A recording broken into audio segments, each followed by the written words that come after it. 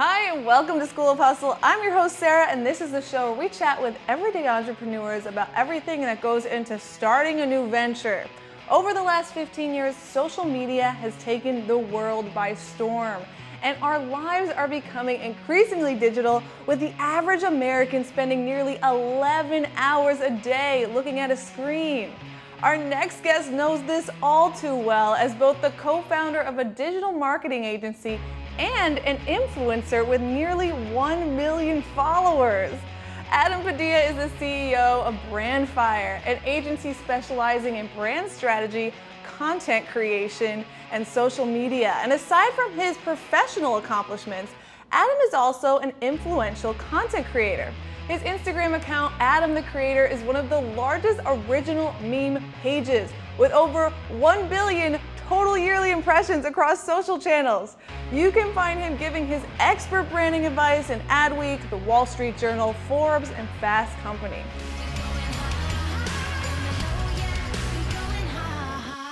Adam, welcome to the show. It is so great to have you here. Thank you. Great to have you here. Yeah, in your office here at Yes. BrandFire in Manhattan. That's right. So tell us a little bit about BrandFire. BrandFire is a creative agency. I founded it in 2012. We handle all kinds of accounts, from consumer packaged goods to healthcare companies, and we basically create brands and do digital marketing for companies. And you also do some content creation, I believe, too? Yeah, a little bit of that Yeah. on my sort of personal Yeah, side. I'm so interested in that as well, because unlike a lot of entrepreneurs, you also have a huge social media presence just as a person with Adam the Creator, over 700,000 followers. Yeah, it's sort of my passion project and my expression of sense of humor and art, and I guess it's a loose term to call it art, I guess, but some people consider it. I mean, you create some hilarious memes on that account. Thank you. It's one of the largest meme accounts in social media today. Well, at least in the original sector, in terms of original content. Original content, yeah. Which when I started Instagram posting, it wasn't even because it was a cool thing or I wanted to try to get a following or anything like that. It was really to post my sketches. I was doing a sketchbook. Oh. So what I try to do is express myself through the creative agency. Yeah. But I found that when I did a lot of work for clients, to keep myself fresh, I wanted to do work for myself. Right, because you have to have your own passions there as well. Yes. I hear you. Yes, because it winds up dulling your creative inspiration a little bit if if everything you're doing is in service. Yeah. So at sometimes, I had to look back. I had to say, I hadn't drawn for a long time. I used to illustrate a lot, and I picked up a notebook and started to draw a sketch every day and posted it to Instagram. Oh, was it It wasn't a meme. comedy style, or what Not did it start really. with? It started out just as sort of illustration exercises, like finishing. I created a little game for myself. I said, I want to finish a drawing because I had kept a lot of sketchbooks in the past. Problem with sketchbooks is you don't finish things. You kind of do partials. Oh my God, I hear you. I have like a sketchbook as well, and it's pretty much all just half created. Parts. Yeah, because sometimes you get to the middle and then you just come up, you're like, oh, I don't know this. I don't really I don't have time to Yeah, finish it. I don't know what to do with it. Yeah. I don't know how to resolve this hand. I'm not or forget it's not how you envisioned it in your head, and you're just thinking, I'm just going to start from the beginning and do something else. That's the key. That's the thing I wanted to really tackle is that the idea of perfection and what I wanted to do, it never really works out that way. You start the thing and it never really works out that way, so you give up. Yeah. So my thought was, I'm going to do a sketch. I'm going to finish the sketch every day. How do you continuously create these brilliant concepts and not get creators fatigue? I'm a YouTuber, and I put out a video every week, and I am struggling to come up with ideas. Yeah, it's a struggle. It's a struggle. It's every single post is a struggle. Yeah. And when I say that's a broad stroke. Of course, maybe 1 in 10. I wake up or something and I have an idea. I feel so inspired today. I have an idea. It's not even like it doesn't hit you like, I don't consider it like, this high art, but I do consider every act of creation some sort of like an experience, like a spiritual experience in some level. Yeah. Like something hits you. So maybe 1 out of 10, I'll go, oh, I have a funny idea. I'll chuckle about it and I'll do it, and it's not that painful, and it goes out. 9 out of 10 times, it's like, oh, what am I, if I do this, it's derivative. If I do, and I think too hard. I have to pull myself away from it. Yeah.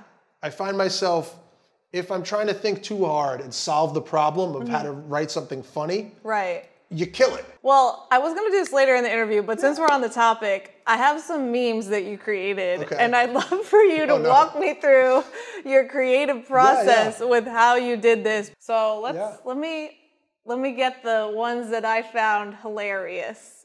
So this is a bunch of fish with mascara, and they're doing their eyelashes.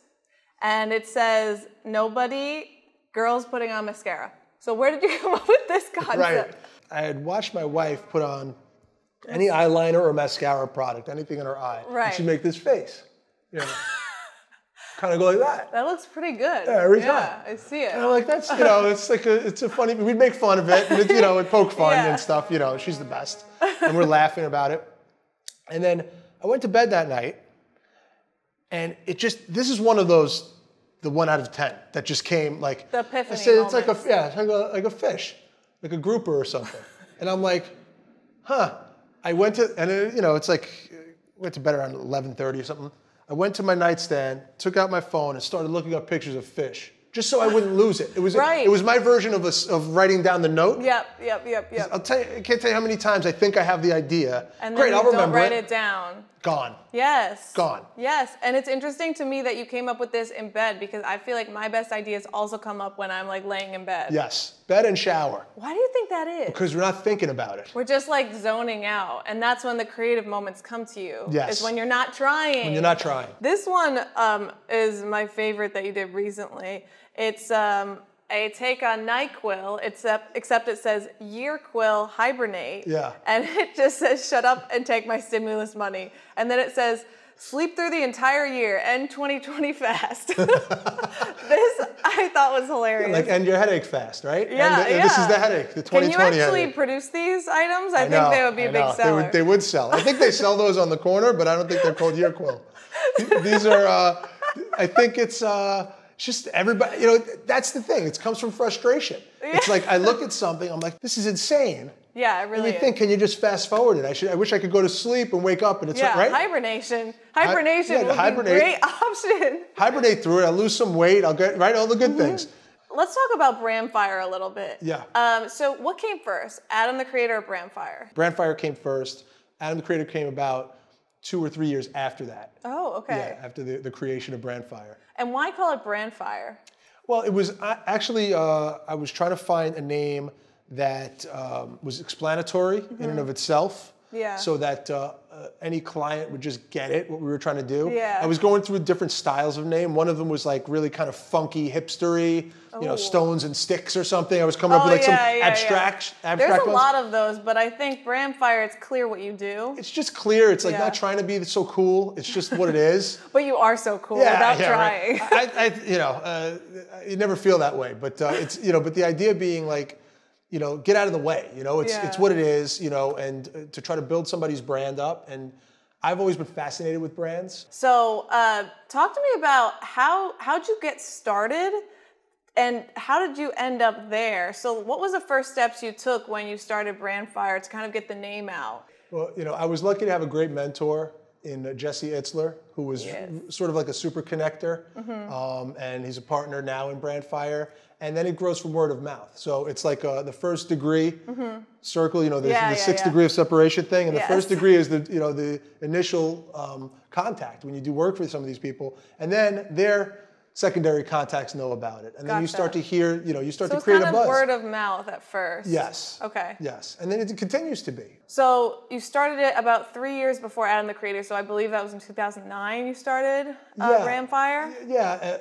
Incorporated under the name BrandFire in 2012, but was operating as BrandFire. Started up that company at around that time. So how did you get the funding to do this? Was it through your partner? It was through my partner at the outset. And sort of modest. You know, it wasn't anything crazy. We weren't like, you know, we didn't have a huge lease or anything, and there wasn't a massive overhead because it was small. Right. So it was just enough runway pretty much to cover salaries for, let's say, half a year, and you know, and modest salaries at that, just to keep people going. Yeah, because you have to start somewhere. You got to start somewhere, but you have to live. You don't have to eat. But again, you're not going to you don't get rich. You know, you're not making yourself rich. You know, on the outset. Right. You're just creating sort of runway. You're starting the base of success and building from there. Exactly. Yeah. So that it grows itself. You know, you want to eat off of that once it grows, and then as it started to grow.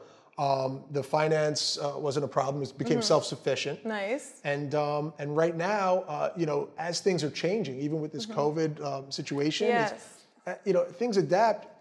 People need more nimble agencies that are more flexible. So with BrandFire, do you also help brands with their social media presence? We do, yeah. It's really about, you know, creating a good content mix, connecting with the audience. You know, what I do with the, you know, with my clients is, you have to turn your brand into a personality. That's what a brand is. It's so true. I think that's a really good point you make.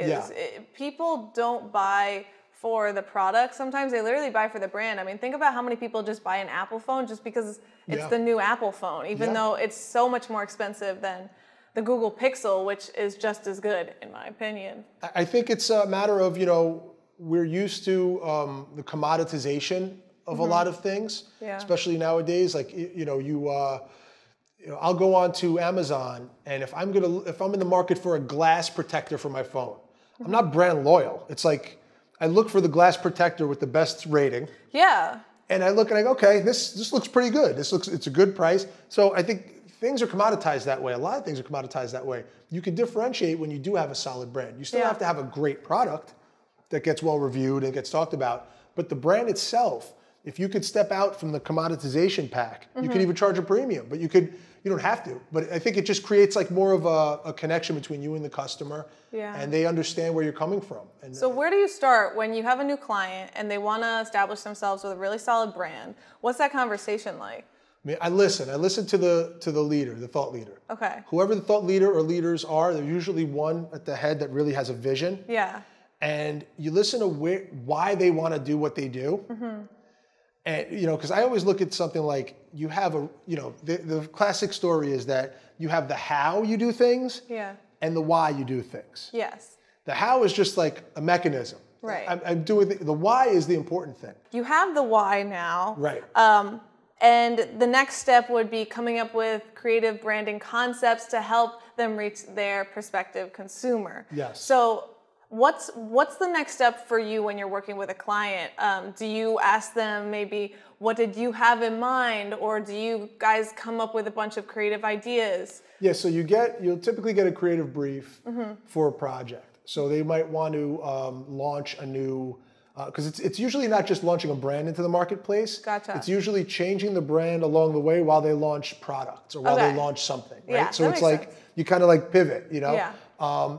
So let's say the new product is, a trail mix or something. And we're doing, and it's Nature's Eats is one of my clients who I love. And so, okay, if the trail mix is coming out, the brief is you want to sell X amount of units across these, platforms, and this is where you're going to sell, and this is what you want to do. This is how many you want to move. So they decide on the platforms. They decide first. That's the why, and then you know the platforms, and then you. Yeah, you know where they're going to go. You want to know where. I want to know if this product's going to be in Kroger's, or is it going to be just an Amazon product? Because you need to know who the consumer is. I need to know who the consumer is and who the competition is. Okay. Those are the two things. That's how you triangulate. You look at what's the competition. Yeah. And when you create a brand. Yeah. Think about it like you're running, it's almost a political race. Yeah. Because if somebody stands for this and someone stands for this and you're going to come in as the Green Party or whatever party, how are you different? What can you be about? What is your lane that is both differentiating and true to you? Okay. That's the puzzle. It's like, how do you differentiate it? Yeah. But how do you make it also an expression of that founder? Be your authentic self as the brand. Gotta be. How can you fake it? Because only you can be your best self. It's true. It's so true. It was corny, but it's true. It's so cliche, but it's so true. And that's what you do.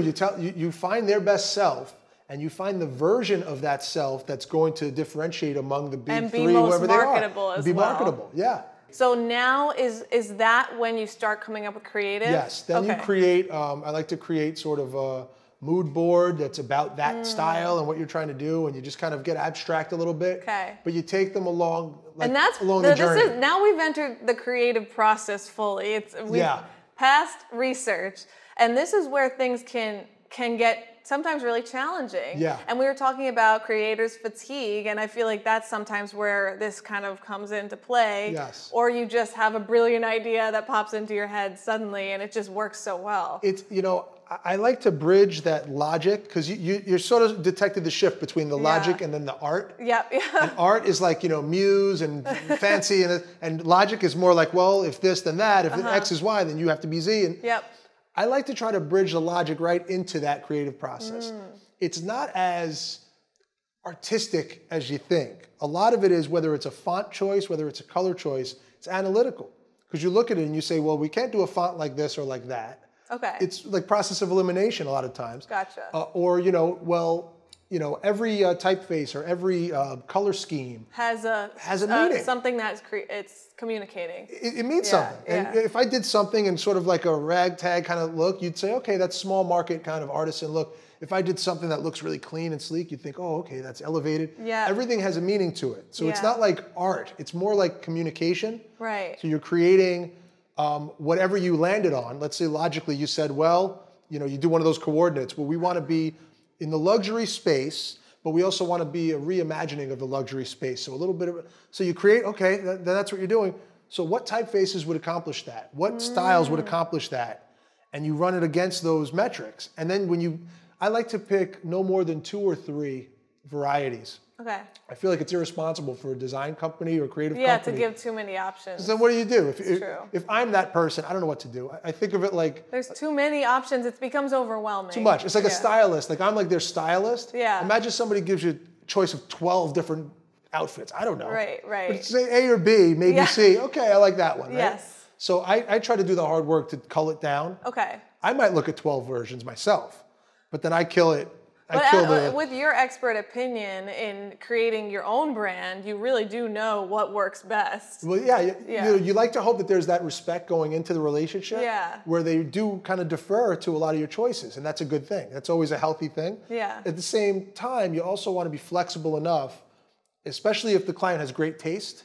I know my profile of my perfect client. They do have good taste. If they admittedly don't, which is okay, because that's what, if you're hiring us to create something, that's okay, as long as they're also open-minded enough to take a risk. Yeah. Then that's awesome. Then bad taste, good taste doesn't matter. Have you ever turned away a client? Recently, I don't like to consider it turning away because it's just that's not like, a good fit. It's usually, you could just tell in the beginning stages of the conversations where it's like, maybe down the road at some point, but I don't know. Yeah, because it's not even just for me. It's preservation for them. I don't want to. I could be so annoying if you don't want to hear like. I'm passionate about my stuff, right? So like I'll call the client and go, oh my God, I had this great idea. Let's do it. If you're not into it, I could be a little much. Yeah. It could be a little much. And that's okay. It's not their fault. Right. It's just not the right fit. It's not the right fit. But for me, the best client, like I said, if you're open-minded, willing to take a risk, and willing to go, you just got to do it. You can't analysis paralysis. Yes. You can't overthink the thing for a year or 6 months. Well, I think that goes back to how you started Adam the Creator, where you were getting, you weren't actually completing things. And so you just said, I'm going to hold myself accountable and I'm just going to post these every day. And it goes back to your original beliefs. So it's very much, they're different things, but they're so tied together. I love that you connected it because that's exactly right. And it's what I keep on trying to, I call it the finishing muscle. And anybody who's worked with me knows what I'm talking about, is that I consider the first 95% of a project equal in difficulty to the last 5%. It's equal. Interesting. It's equal. It's very easy to get something 95% done but not launch it. Yeah. It's actually, I shouldn't say very easy, but it takes this much work to do that, and it takes this much work to actually close it off and say, we're done, let's ship the thing. Yeah. So I think there's a lot of fear in that for people. They don't want it to go, the launch to go poorly. It's, accepting the vulnerability that you're putting yourself in. It's fear, it's vulnerability, it's knowing that you're falling short of the perfection in your mind. Yeah. because the perfection in your mind's a fantasy. Yeah, it's true. Do you ever have moments like that? I mean, you've accomplished so much, but I think even the most accomplished people have moments where they doubt themselves and they have... All the time. It's full of doubt. It's on either side. It's just doubt. So how do you handle that? You go. You make the commitment to, I have to go. Yeah, it's like I have to, that was the practice that I continue to practice in Adam the Creator is I have to post before I go to sleep tonight. Every single day? Day. Wow. I have to post before I fall asleep tonight. But this isn't perfect. But all the words, all the voices, it's not perfect. I could be better. This isn't the greatest idea. Adam, you got to post it. Well, you certainly are a very creative person. You've done a lot. You've accomplished a lot. And I wonder, like, looking back at yourself when you first started doing this, is there anything that you would want to tell yourself? Maybe some advice or something that would be good to avoid, or something happened that was a giant waste of time? It's so funny you say that, because hearing you say that, and thank you, it's so kind to say that, I tend to not feel successful. I think the most successful people feel that way because we're always looking at the next thing. Yeah. You know? It really is true. I'm never like I just had like a deja vu moment or something. I have like a host talking to me about my success. It's like, this is success, right? Yeah. I mean, congrats. This is it. You won the game. I won it, right? Like, oh my gosh. And I guess what I would tell my younger self is you're never going to feel successful unless you feel successful. There's never going to be a moment where you're like, I did it. To my younger self, the idea is like, just create. Don't look for, create and finish and put it out. Finish the thing. Opening up, when I say that 95-5 thing, it is so much easier to open up a new project when you're at 95% done or 96% done and not close this one. So much easier. It doesn't seem easier. And you elevate it to say... Well, because you're always thinking on to the next one, on to the next one. Finish that one. Yeah. Not only finish that one, but put it out, get feedback, and adjust and do another one. Yes. Don't do parallel things. Right. Do the thing and do it and put all of the energy into a simple thing and finish it. Because you'll look at it and go, it's 98% done. And I'm not seeing any results from it. There's magic in the finishing. It's not in the beginning. Well, that's such good advice, and you're just filled with it. I feel like this is one of the most inspiring interviews because of all of the advice. I mean, I'm certainly going to take a look at the projects I haven't completed and finish them. So thank you for that. Yes. It's been so wonderful speaking with you, Adam. And thank you to everyone who tuned in today. And if you want to learn more about BrandFire, visit brandfire.com and follow them on Instagram at BrandFire. Or if you would like to laugh, follow Adam on his meme account, Adam the Creator. Trust me, it is hilarious. I follow it. It's just a good laugh every day. This is all for this episode of School of Hustle. You can keep up with all of our episodes on YouTube, Apple Podcasts, Google Podcasts, or wherever you can stream and download podcasts. And if you like what you heard, please leave a review, share it with your friends, and subscribe to our show. We will see you next time. Bye.